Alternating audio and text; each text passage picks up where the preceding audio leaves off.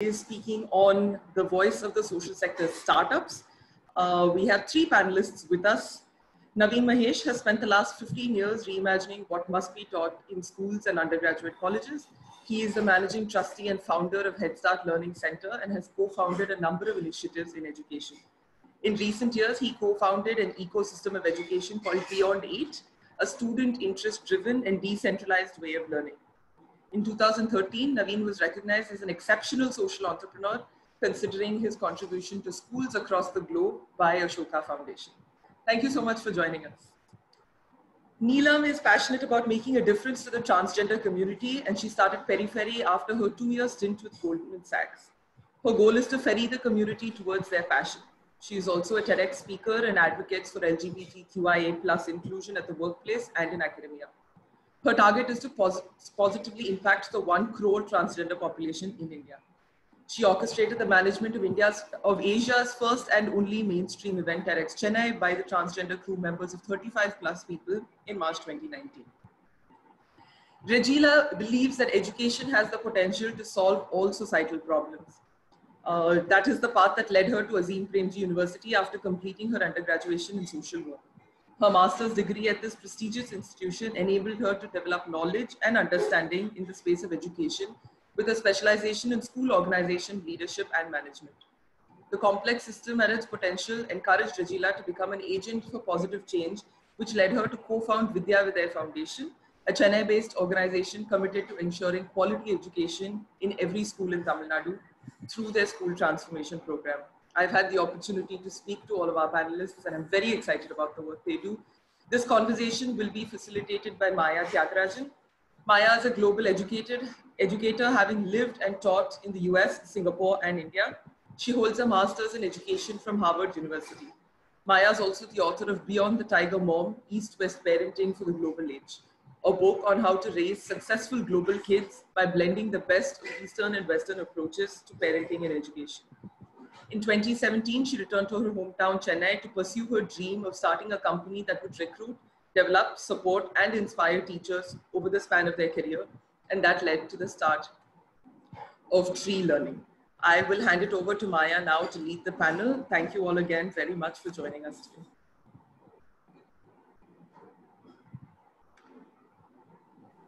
Thank you so much for those introductions, Yashwini. That was lovely. And I'm so excited to be moderating this panel and to be interacting with all of you. I want to just preface our session by saying I'm going to be a little bit tight on time. We have three amazing people, and I feel like I could talk to each one of you all day and learn from your experiences. But given how brief our time is, I may be cutting you off if just to make sure that everybody gets a chance to speak equally.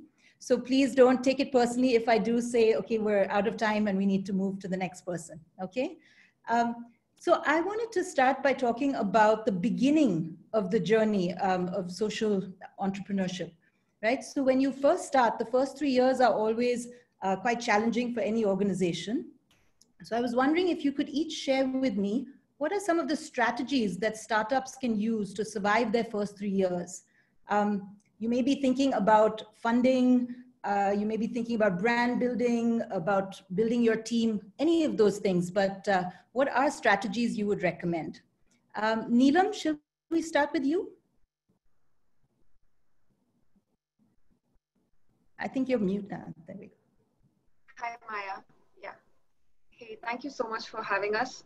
Thanks, Yashaswini and everybody else in the team.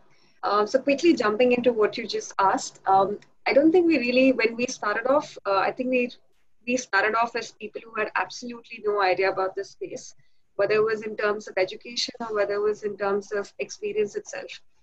So we learned a lot of things by falling, by making mistakes. And I think some of the things that really worked out for us was always believing in the model of an MVP, a minimum viable product. I think that really, really helped us because we didn't think, okay, let's invest 10 lakhs or 5 lakhs and let's secure so much funding and then start it. What we did was we just looked out for the resources that were already available at our disposal. The people who were available were a service-based organization, which means we help transgender community find jobs. So all we did was find 5 people who wanted jobs and actually connect them to organizations and then grow that to 10 and then 20 and then 50 and then 100. So really taking a small strategic approach over there instead of having, to invest and then make a grand journey from there. So I think that really helped. And second thing that was very, I think it happened very unconsciously for us, but we were constantly engaging with the world outside. I think it was very early on that we realized that we need partners, we need other stakeholders to support our journey. And that worked out for us because the team that we have in place right now are all people who came to the organization on their own. And those are some of the best finds that we could have ever had. So yeah, I think those two things have really helped us come so far, just 3 years now. So yeah. That's wonderful. Wonderful to hear. Regila, do you want to add to that as well and tell us about your experience with the first 3 years and the beginning of this process? Yes, definitely. So I still remember when Ram, my other co-founder, and we were just making the decision of starting a social enterprise. And the first thing that we did was to take the what not to do approach. So we did a complete research on what not to do when we start a social enterprise. And the three things that came out very evidently was first, to never compromise on the ideology that we believe in, because that is what is going to keep us driving and motivating in what we do. And when you're going to pitch your solution, your idea to people, first the belief should be there on you. So that compromise was something that we made sure that we'd never make. And second was that having a team or having people with whom we could see the future, with whom we could imagine the hardships as well as the achievements to be celebrated together. So we never ever had people with whom we cannot be with. So definitely we made mistakes, we rectified it, but then we made sure that these mistakes were not repeated. And the third important thing that we kept in mind was never to allow the culture of conflicts to come in between. As my co-founder and I, we share a personal relationship also. So we made sure that our personal relationships or our personal bondings, may it be just friends or may it be just husband and wife, how does our personal conflict doesn't influence our decisions, our way of functioning as professionals in the organization. And I think these three things has helped us to evolve ourselves. And I should say, and I always say this whenever I meet people, that we met right people at the right time with the right intent. So I think the people whom we met as mentors, as our supporters, as our partners have got us into this journey, and we could survive and achieve at the same time because of the people we had. That's wonderful. I feel like just listening to you and Neelam already, there's so many things, so many wonderful, rich takeaways for anyone who wants to start a social entrepreneurship. Naveen, would you like to add to that as well and tell me a little bit about your first 3 years and some of the challenges and strategies that you encountered there? Yeah. Morning. Thank you so much for having me. Thank you, the entire team, Kural, Vidhya, Yash. I'm really happy to sort of see if I can contribute in any meaningful way to this discussion. I can only, if I look back at my own journey in education, the early years at least, or other startups that I've done, usually it's recognizing that we are working on most things that are already being solved or have been solved somewhere else. Understanding that usually helps, and not thinking that we're the first ones to ever come up with these ideas. Humankind is quite resilient, and we've faced various challenges over the years, and so typically I tend to think that let's look at the landscape and try and understand who's doing this work and see if we can participate in enabling their work. And typically, I don't try to start by doing something myself for myself. I try to do something for someone else because the cause is more important than whether I did something, right? Mm-hmm. And so I wait a long time before I think that I am not able to do it, despite knowing the fact that there are so many other people doing it. And only if I see reason enough to do it after that point, I tend to start up myself. And typically, there are lots and lots of institutional voids in any sector, the gaps in any sector that they work in, right? So the impediments are there everywhere, and for a thriving market economy, just you can't wish away these impediments, or you can't just sort of say government will throw a mandate and these impediments go away. And it's humanly cost, sometimes policy cost. And so understanding the landscape of the problem, it gives you a bigger picture. Broadly, those are the things that I have sort of kept as a starting point, rather than the, in traditional problem solving, we tend to think of things like identify the need so that we can improve something, study it better, do research, do surveys, search for solutions, brainstorm with alternate opportunities that other people are pursuing, bring in experts or establish goals. And it's very traditional way of looking at it. Problem solving doesn't, it makes things better, but doesn't change the nature of the problem itself. So I think it's important that we sort of understand that a lot, understand people, understand, and it's very important that we think about depth over speed and relatedness over scale. Scale is less important, I think, and relatedness is far more important, and speed is far less important, and depth is far more important. I think broadly that's what I would want to say. I don't want to take up too much of, I can speak at length at some other time. Those are all really wonderful insights. I love the focus on people that all of you have brought in, and on relatedness. And also, as Naveen, you just said, there's a little bit of humility to kind of understand what's already been done and learn from that as well. So some wonderful responses. One thing I'm particularly curious about is corporate partnerships. We're all talking here about social entrepreneurship, where the cause is really driving things, but very often social enterprises do need to partner with corporates, either for funding or sponsorship, or different kinds of partnerships. So I'm interested in knowing if that's something you've done with your organizations, and then how has that influenced, expectations, influences? What does that do to your organization? How would you like to start? I think we'll start with, yes, sure, Naveen. Let's do this in reverse order this time. We'll do Naveen, and then I'm okay if you had a different plan. I don't know why. I'm fine with either one. I'm just okay. Going to, yeah. Okay. So, I think corporate associations are usually very necessary in many of these cases. We can't do it all by ourselves. And, all of us are relying on various kinds of people, bringing in different kinds of resources. And foundations, they typically have an expectations policy itself. So, understanding that will give us some insight on what's the right thing to do. What are they expecting out of anybody they invest in? How are they look to see if we are optimizing the resources, right?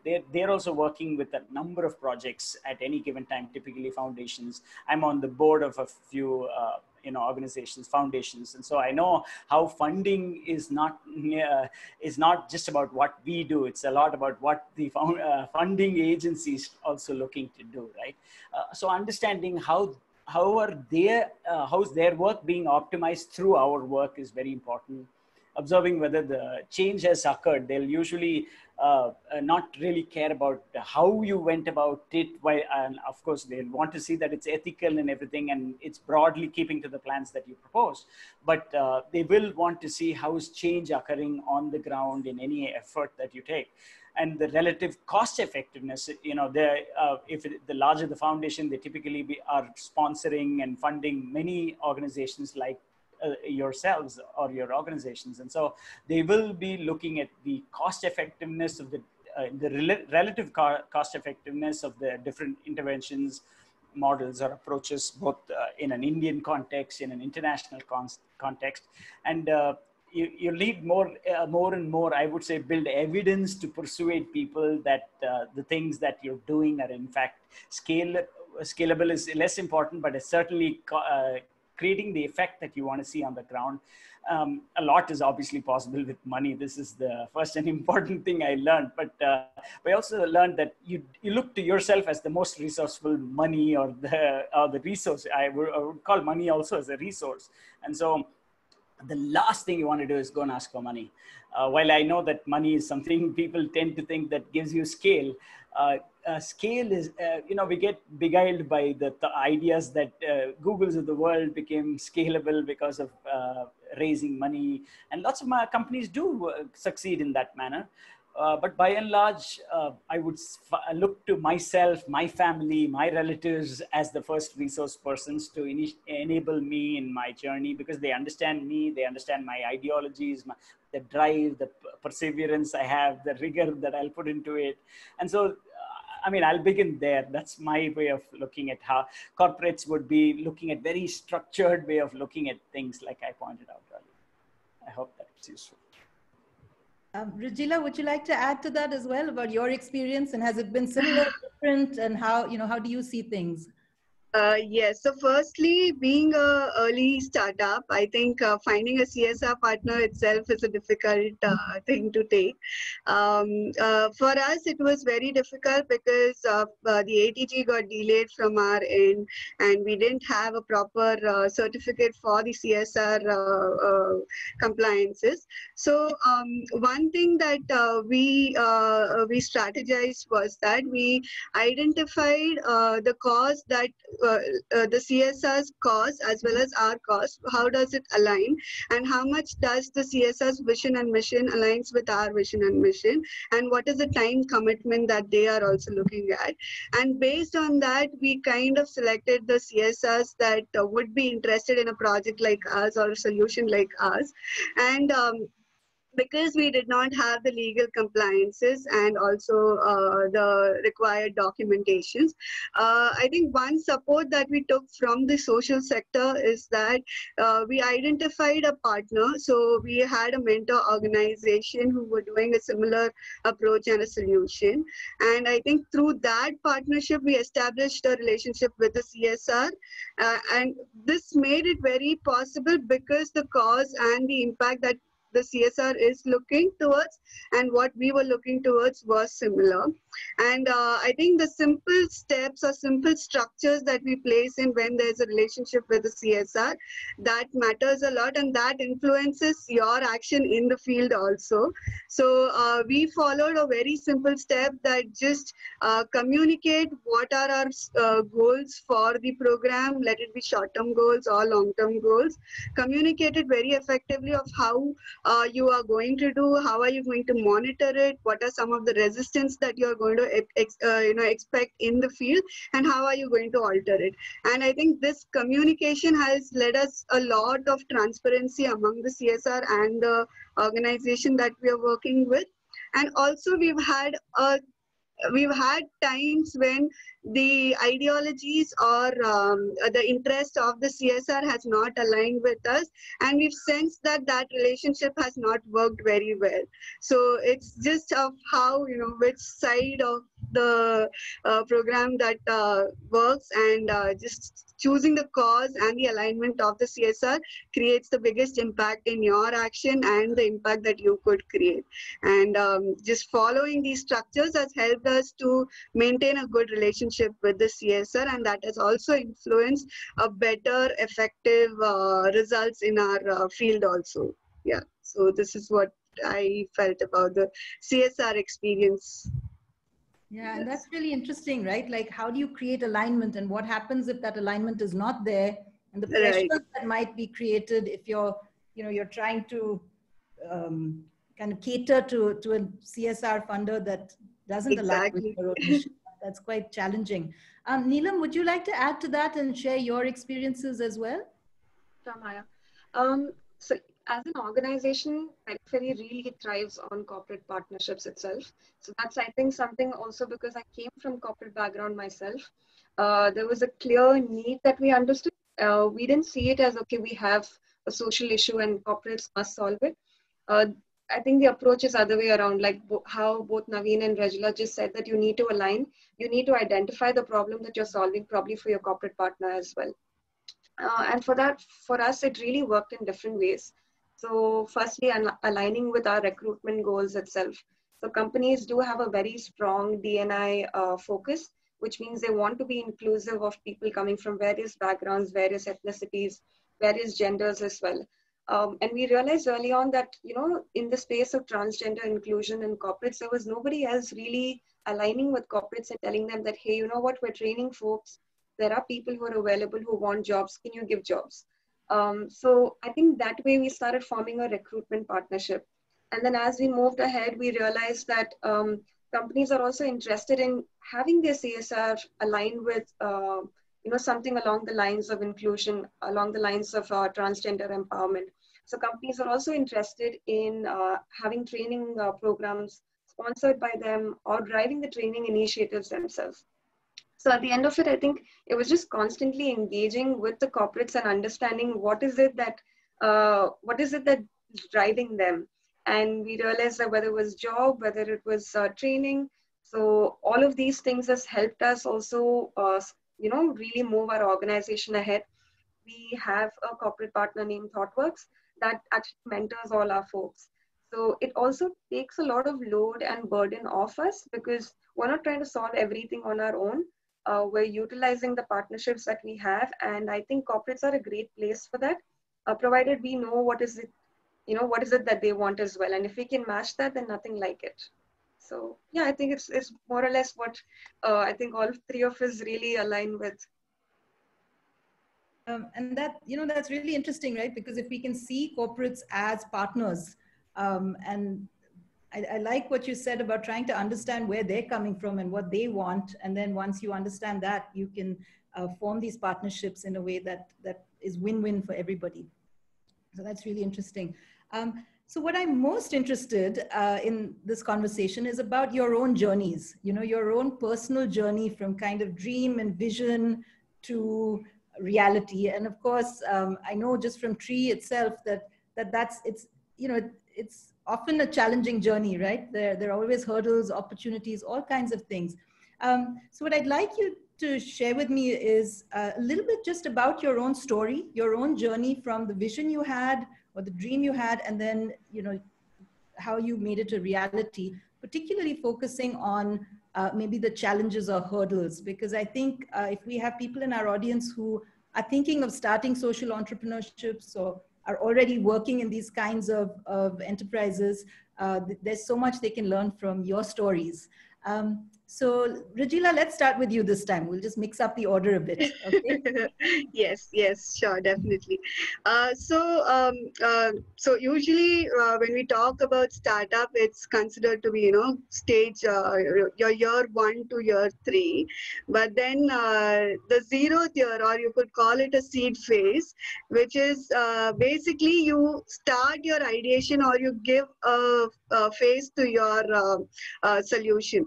So that is the time when we have this big dream of, okay, we want to focus on quality education. This is what quality education means, because we come from a background where we understand, we study the philosophies of education, and we say that, what education means preparation for life. So for life, this is all you need, and this is all should happen in a school. And so all these conflicts and all this challenges in the field is something that we park aside when we think about the dream of delivering quality education. And we are like, okay, if it's a school, it should be step 1, step 2, step 3, step 4. The teaching should be innovativeness, should be there, school leader should be in this way. So there's all these outcomes that you put down, and you say that this will happen in year 1, year 2, year 3 of your program. And then comes the pilot stage, and in the pilot stage you realize that whatever you had dreamt about the outcomes or how are you going to achieve it, though you are on the path of making your dream a reality, but then the hard reality of just the resistance of teachers. You cannot do anything beyond their time, beyond their roles or their responsibilities. There is going to be a challenge if you're going to involve your stakeholders in any other activities other than what they are defined to do. So keeping all this in mind, then you restructure your whole approach and you try to see that how both the buy-in from the stakeholder also comes in, because that is the most important thing for your program. Only when there is an ownership from the stakeholder, you are able to create that change that you wish to do for your stakeholder. So then the theory of change comes in place, the theory of action comes in place, where you try to see that what works, what doesn't work, and you change your approach accordingly. So even we had to go through this a lot, and then right now I would say that I think that's what makes you come to a point and say that our foundation is strong. So right now, understanding the challenges, understanding the resistance that our stakeholders face, understanding the context that we work with, what is suitable for them, we have a strong program design saying that, okay, if this is the category of the school, this is what will work. If this is the category of the school, this is what will work. If you need to achieve this outcome in a program, these are the possibilities that you can try out. So I think though the dream is there, but then the way you achieve that dream alters and changes a lot as the journey passes. Your dream is the same, but the way you achieve it, the way you approach it might differ, and you might always be in the path of innovation and experimenting in this journey. Yeah. Wonderful. Thank you so much for that, right? That whole idea of you start with a particular vision, and then how do you have to continually tweak and revision Yes. as you go along. Neelam, I'm going to have you share. I'm just conscious of time here. We have about 10 minutes. So I'm going to have you and Naveen kind of share a little quickly, unfortunately, and then we're going to move into questions. Okay. Okay. So Done. Neelam, can you go ahead? Yeah. Yeah, sure. So I'll just stick to the personal aspect of it. To be honest, this is something that I really never imagined myself to do. So traditionally, I come from a Marwari background. I've done commerce. I went to a investment banking firm, and it was all in line with my vision and my family's vision. कि हाँ बेटी बड़ी होगी, पैसे कमाएगी, बहुत सारे पैसे कमाएंगी, and that's about it. So no, like no offense, but I think this is what traditionally I thought of my life, and my family thought of it as well. But what really happened was, I think when I entered my workplace, while I started working in Goldman, although I loved the work and the people over there, it was never really in line with how I felt fulfilled, or how I saw myself making any difference, or just making any impact anywhere. And so that's when I started doing things outside of my work, and that was the step one for me, because hadn't I done that, I wouldn't be here today. So just going outside of my work hours, doing some outreach. Even within the company, there was a very strong D&I network, which is Diversity and Inclusion Network, that heavily focused on inclusion of transgender people, of LGBT community, and things like that. So that was my first time when I got introduced to, having and met transgender people in a workplace, not on the street, not in the way that we usually see them. So that experience, those experiences actually really molded me, and made me understand that there was a problem, and there is a clear need for it. I think that's when the thought really started. So it took me a while before I quit my job. I actually didn't even tell my parents that I was going to quit for this. I just told them that coming back to family business, so we'll kill it. But yeah, I came back and I started doing other things. And it was still a long journey. I think I spent a year on the field, just understanding the market, understanding what the community feels like, spending a lot of time over there, because you really have to empathize, and more so you need to understand the problem that you're trying to solve. And like you said, are there people who've already done this? There are so many other NGOs and CBOs who do fabulous work in this space. So why only employment is something that I need to work on? So answering all of those questions took me a year plus. And after that is when PeriFerry actually started. And I did have amazing set of friends who've really supported me through all of this. So I think a lot of things came together. My vision didn't really translate in a day. And yeah, I think it took like almost 2 years on, but it was worth the entire ride. That's great. I love the personal story, right? And the sort of risk in moving out of your comfort zone and doing what you actually cared about. That's a wonderful story. Thank you so much, Neelam. And we're going to wrap up with Naveen. Naveen, can you share a little bit about your story from whichever angle you choose, but that, from dream and vision into reality. And so please share. Thank you. You know, Neelam sort of summed up the story of most entrepreneurs. You don't just follow other people's passions and interests. And the only thing, when I came to India, you know, I was running a secondary market execution system that had nothing to do with education. When it sold, we came back to India, and all I was thinking about was taking care of my parents. That's all. I came back and said, if you have a job, I'll do the job. I didn't have any big idea about what I'd do. But you know, I think we can't start any venture or organization by thinking about the end point so much, because oftentimes there's so many pivots that will happen, like Regila pointed out. You know, I think you don't know the destinations, and it's better not to keep destinations as goals themselves. So if I had thought that March of this year, I would be going and telling Harvard how to move from pedagogy to heutagogy, I would have said, yeah, how really funny, tell me some more jokes, right? 15 years back. But to be able to do that today and have Harvard call us and say that, you know, they were humble enough to say, I don't know anything about what you're doing, but it sounds like you're on the right track, is an amazing journey. But it didn't happen by design. It just happened. You take one step at a time. The way I looked at it was, like I said, you know, I've raised venture capital money now and before, and I've raised foundation money now and before. And foundation money for small projects are a little bit easier. The timelines are easier, but continual projects are so dependent on so many different factors. Venture capital funding is another challenge also. So like I pointed out, I relied on myself as the first resource. I said, whatever money I have, I'll put it.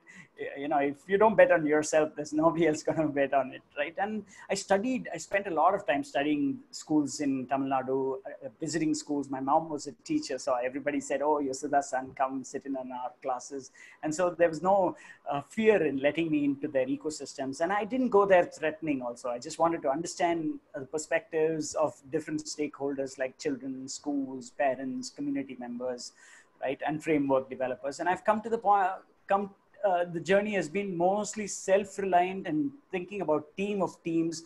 There was a point Regila made about you know, how oversight of people and other things is also essential. I've honestly found the opposite. I usually tend to look at inversions in most things. Can students be teachers, owners be employees? You know, we create the future, not the past, right? And so I tend to look at people. I surround myself with people far better than me. That's my skill, honestly. I've always believed that if I look to people who are far greater than I am at most things, and they are, or invariably I'll find almost in everything I do, there are better people at it than I am. But the culture building has been the bedrock of anything I have worked on. If the culture fit is not there, I mean, there's typically people talk of three kinds of organizations where you say talent-oriented organizations, you know, or past-oriented organizations, who has achieved what. Right, talent-oriented organization is the promise of what people can do by bringing them together. But culture-oriented organizations are trying to engage with people and just understand people better and see if there is a fitment there, and then you move forward. After that, in fact, oftentimes I tell my colleagues only to rest, go on vacations, don't work so much, take care of yourselves. I try to look at the things that they don't look at, because they're so committed into the ideology, because they own those ideologies. And so whenever I've started lots of things and failed at many more than I've succeeded in, if anything I can share as a learning from both the failures and the successes, it's typically be humble, know that there are far greater people than you, and far more people have tried the same things before you, and recognize that change is a slow process. I mean, this pandemic, if anything, it should teach us that, right? Everybody is scampering to find solutions. You don't find solutions overnight. Somebody said, oh, now we have technology. The first university that was entirely online was in 1996. We've had technology to teach online from 1996. So it's not a new problem. So I think I tend to look at people and culture more than other things. Wonderful. Wonderful. You know, I love all of the things that have come up today, because I think all three of your stories are so inspiring, and there's so much in some ways overlap in terms of looking at the power of people, of culture, of understanding. I mean, that's a word I've heard over and over again, trying to understand where others are coming from, what their needs are, and understanding others as well as a commitment to a particular cause and ideology. So I feel like I've learned a lot, and it's been really inspiring. We are running very close to time, but I have a couple of questions from the audience. One is about advice for young people who are joining the social sector without having a private sector job detour. So if they come right into the social sector, is that, do you think that's advisable? Does it help to do something like what Neelam, you said you did, where you're working in the private sector first?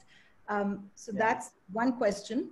Would someone like to take that? Can we take one at a time and answer rather than try and answer? Yeah, I think that let's do it that way. Okay, go ahead, Naveen. Yes. I'm just going to point out that each of you has about 1 minute. So this is really about being as succinct as you can.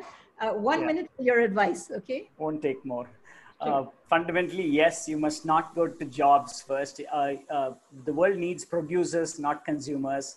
You need to be able to be a citizen. It means to produce the future, not to consume the future that someone else created for you. So you will never learn a thing by going and working somewhere else. You first need to learn about yourself, what you're capable of, your ability to put yourself through rigor and perseverance and hardships, and understand people. Your humility also, and risk is best taken early. I come from a financial world, and where we say risk is early, but in education world, everybody says take risk later. It's actually not true. You should take risk early. If you want to do something, do it now. Try all the things that you want to do now. So I celebrate Regila and Neelam and all the younger people in the world. You are the change makers, and I salute you for taking these steps early, not later. Experience working in corporate won't help you at all working in as an entrepreneur in the NGO sector. Just get your feet wet, get your hands dirty, get doing rather than trying to read and go to corporate life and learn the same things.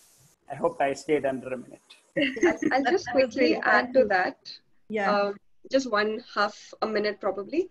I really resonate with what he said. Take the risk early, do the grind.